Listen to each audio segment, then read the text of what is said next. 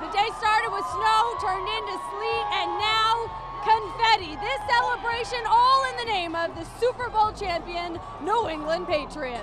I came home from Puerto Rico a day early to come here. Union College junior Allie Corsetti had one player in mind when she changed those flights.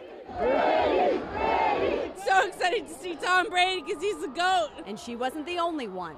Tom Brady, we never doubted it. We knew he'd bring it home, and he delivered like the champ that he is. Brady. You're teaching him at a very young age. Yeah, I mean, you got to teach him the right way, and that's the right thing to do is how to be a champion, right? Five-time champion, to be exact, as Patriots owner Robert Kraft pointed out. It's history. It's history. Which made braving the elements a no-brainer for Marcos and Jordan DeJesus or the O'Sullivan family. New England, if it's not snowing and raining and cold out, we don't want to even be part of it. We're all here, we're winners, New England winners. New England's won a whole lot recently. This is Boston's 10th victory parade in the last 15 years. In Boston, I'm Liana Bonavita, News 10 ABC.